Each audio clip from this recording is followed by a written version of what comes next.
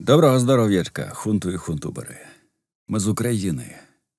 Пішов 4-й місяць повномасштабного вторгнення. Змалюю ситуацію, в якій ми зараз знаходимося, буквально через півхвилини, а поки що про важливе на каналі. Перше. Створено другий канал, він повністю україномовний, ви зараз на ньому. У першому коментарі до ролика всі посилання, якщо що. Підписуйтесь, дивіться, діліться, коментуйте. Це дуже допоможе стати на ноги каналу максимально швидко. Завдання номер 1 – набрати підписників та 4000 годин переглядів. Це важливо. Друге. Ми боремося за зняття санкцій із основного каналу «Нудний Пенс», незважаючи на те, що і росіянський, і європейський офіси Ютуба нічого не бажають слухати. Доводи навіть не розглядаються, на аргументи всім чхати. Звідси висновок. Команда надійшла зверху. Ми маємо непряме підтвердження, звідки саме надійшла команда. Здаватися ніхто не збирається, і хоча у разі видалення каналу втрата буде відчутною, але я не можу сказати також і про те, що навіть у цьому випадку через людей та канали, про які замовники акції проти Пенсу поки що навіть не підозрюють, ми не зможемо сказати своє зовсім не останнє слово. Чому, певен, будуть раді усі, окрім замовників. Тепер до діла. Ви вже зрозуміли, що фоном я показую фотозвіт про допомогу, яка формується і за ваші донати в тому числі, і коментарі під ними. За час мовчання Нудного Пенса ви продовжували потихеньку слати донати. Ось сума, що залишилася на сьогодні в банці. Трохи раніше була відправлена 6-значна сума, про яку я не розповідатиму докладніше, але хочу прокоментувати те, що на даний момент основний канал Нудний Пенс без монетизації по суті, а новий канал без монетизації взагалі. Що з цим робити, я поки що не придумав. Сорос, Держдеп, Порошенко, ложа управителів Всесвіту і хто там ще фінансував, на думку ботів, канал, виплат не проводять, але сподіваюся, ми щось із цим зможемо зробити. Тим не менше, велика частина ваших донатів, як і раніше, вирушатиме на допомогу дідові, а від нього усім, хто зараз бореться за Україну, а не за владу. Зараз, до речі, просто нагадаю, що ваша підписка на цей канал, перегляди, поширення роликів і будь-який розголос безцінні. Підпишіться, подивіться, розшарте. Дякую, дуже дякую, нормальним голосом. Третє.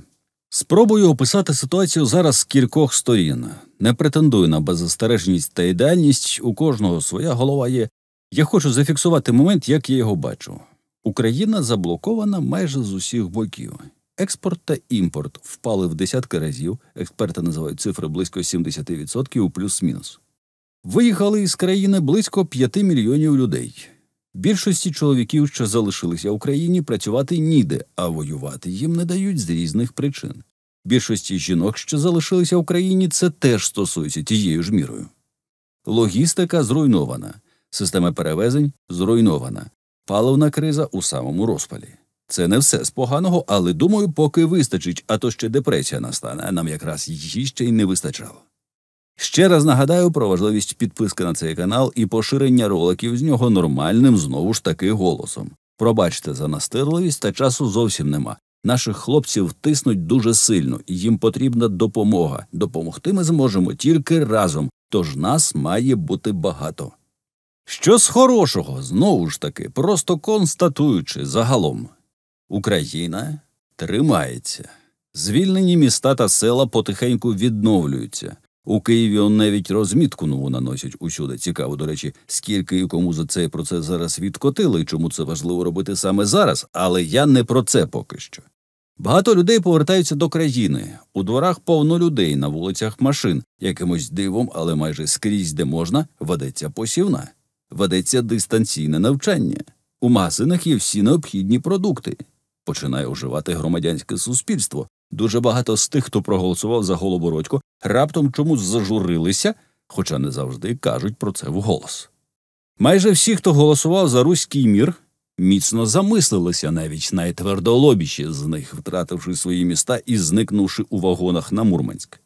Раптом виявилося, що армія, мова, віра цілком собі на часі.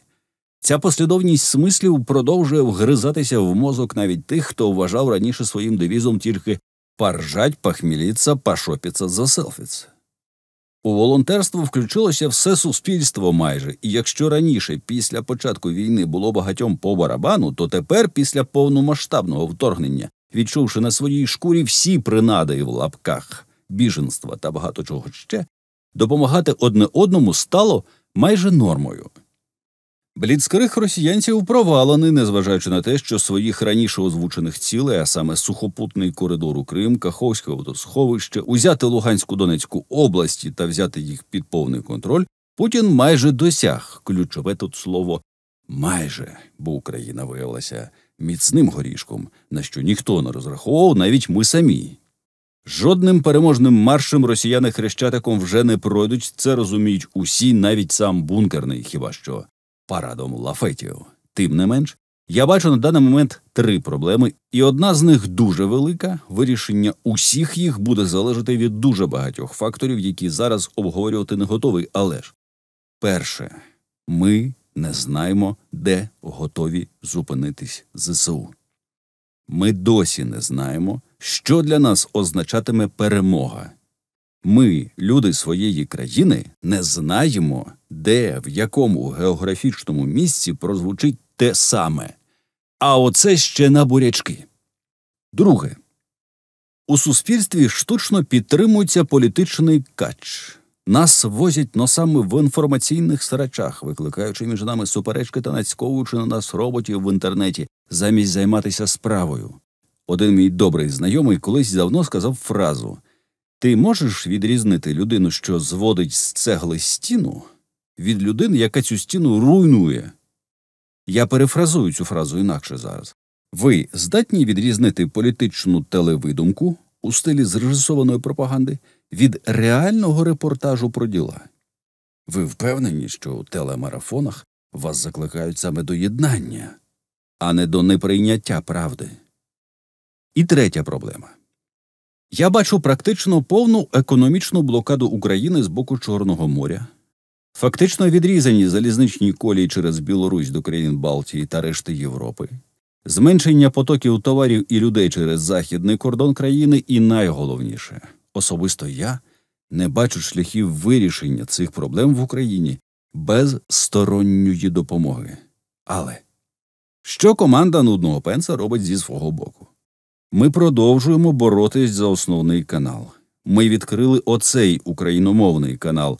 Тицніть, до речі, червону пімпочку поруч в дзвоник, щоб він став сірим, і поширте цей ролик, де зможете. Це наблизить перемогу. Нас підтримали на рівнях, про які ми навіть не підозрювали. Ви продовжуєте підтримувати нас донатами, які ми передаємо у правильні руки. Нам важко. Усім. Але, як сказала Олена Степова, все буде Україна. І на закінчення інформація від Андрія Клименка про ситуацію у Чорному морі. Ця карта-схема, впевнений, мало відома широкому загалу, але вона викликає багато думок і розуміння особливостей війни у Чорному морі. 1.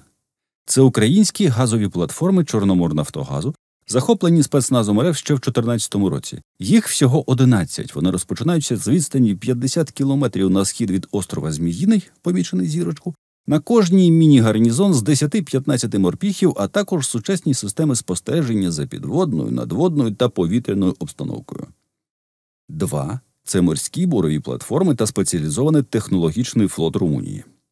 3. Це морські бурові платформи та технологічний флот Туреччини. Увага! Це величезне родовище природного газу, де вже побудовано підводний газопровід до турецького берегу, і Туреччина впевнена, що це родовище дозволить їй вже з 2023 року поступово повністю позбавитись від газової залежності від РФ. Наголошу, що останнє дуже добре пояснює, чому Туреччина дуже не хоче якогось можливого розширення бойових дій у Чорному морі, зокрема не дає дозволу на прохід до Чорного моря військових кораблів нечорноморських країн НАТО. Слава Україні! Зробіть донат на перемогу, посилання у першому коменті. Зробіть репост, звісно, підпишіться, тицнувши червоного дзвоника, щоб став сіреньким. Поруч виберіть усі нагадування, не вішайте носа, і буде нам перемога.